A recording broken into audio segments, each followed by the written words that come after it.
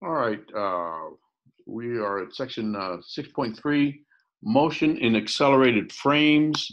Um, if you have not watched the video at the bottom of module 4, the chapter 4 module, there is it's about a 27-minute video uh, on frames of reference. I highly recommend that you watch it. It's not required, but I think it'll help give you a better understanding of what we're talking about uh, in this discussion.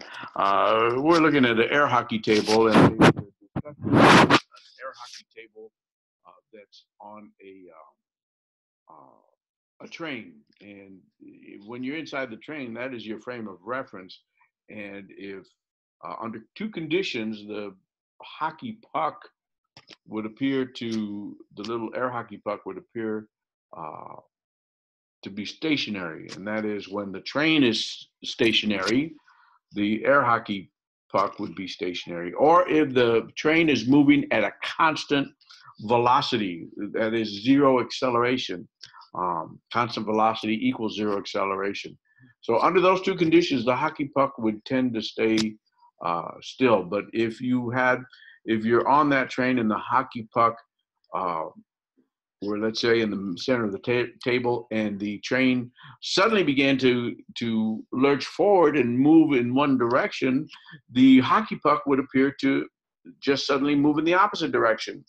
Um, and you would say, oh, what is this force that is causing the hockey puck to move in the opposite direction?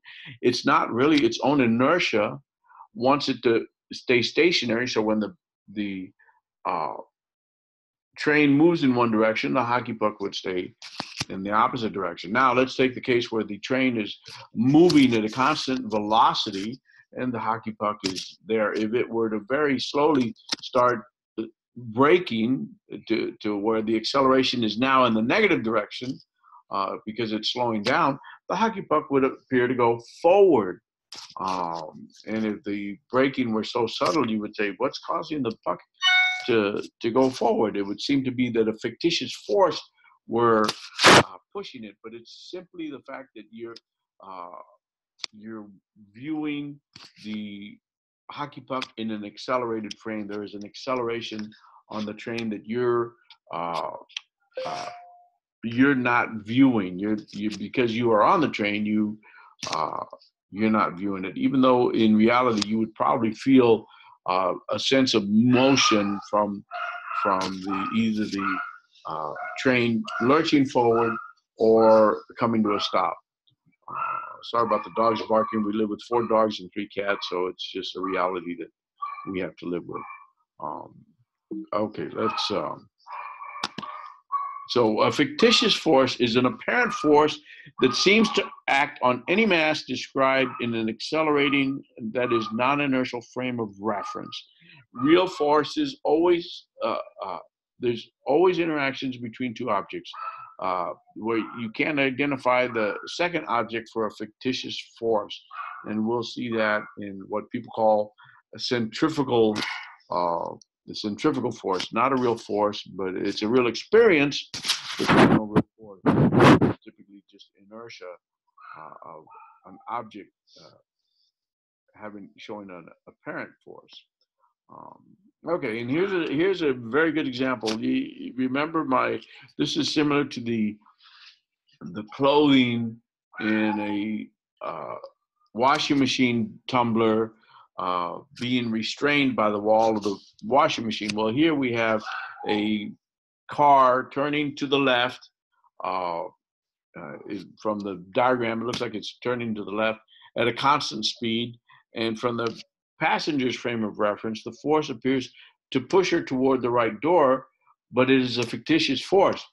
The only thing that's making her go to one direction is the fact that her inertia wants to keep her going straight, but the fact that the car is turning, she wants to go straight, but both the friction of the seat of the chair, the seat of the passenger seat, and the door and the seat belt all restrain her and cause a centripetal force inward. Her own inertia wants to keep going straight by Newton's first law, but the door and the friction of the seat keeps her, it makes her turn to the left along with the car. Relative to the reference frame of the Earth, the car seat applies a real force, friction, toward the left on the passenger, causing her to change direction along with the rest of the car, not only the seat, but the car door. So the fictitious force is outward. The real force is inward, supplying the centripetal force and thus the centripetal acceleration.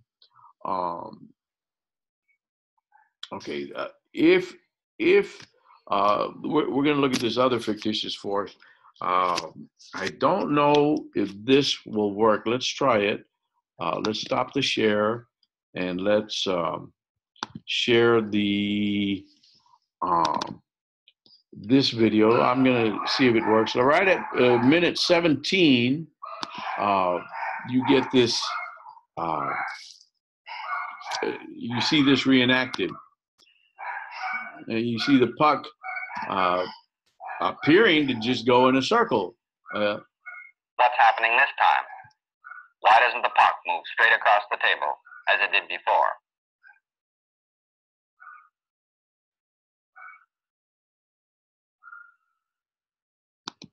Okay, so let's go back to the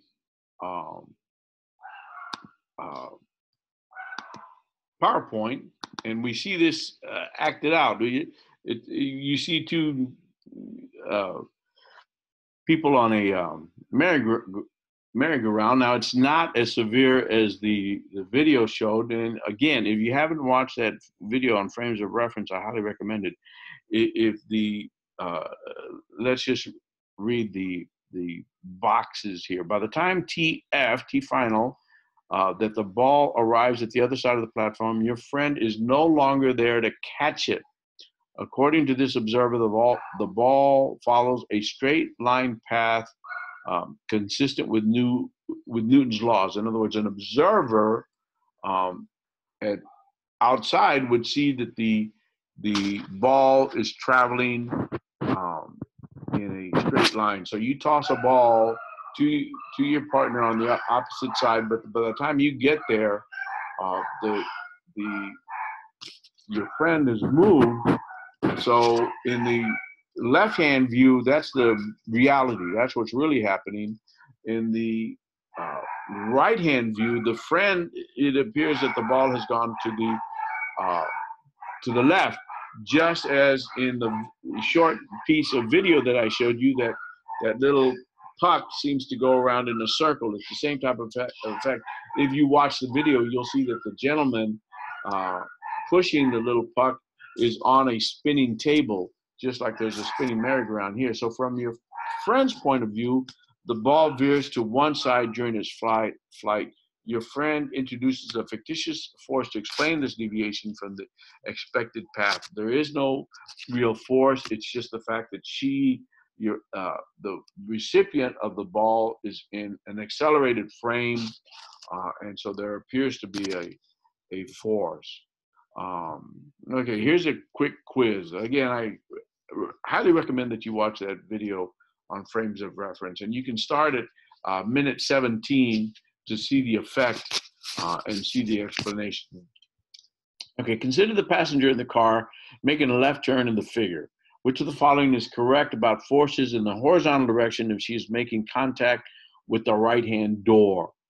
The passenger is in equilibrium between real forces acting to the right and real forces acting to the left.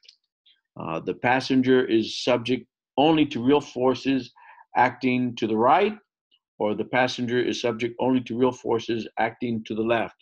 And none of these statements is true. That's the option. Well, the only real forces are acting to the left, and that's the friction from the seat. It's the car door. So those are the real forces acting on the passenger. And I think that's it. Yes, that's the end of this section 6.3. We'll go on with 6.4 in the next video.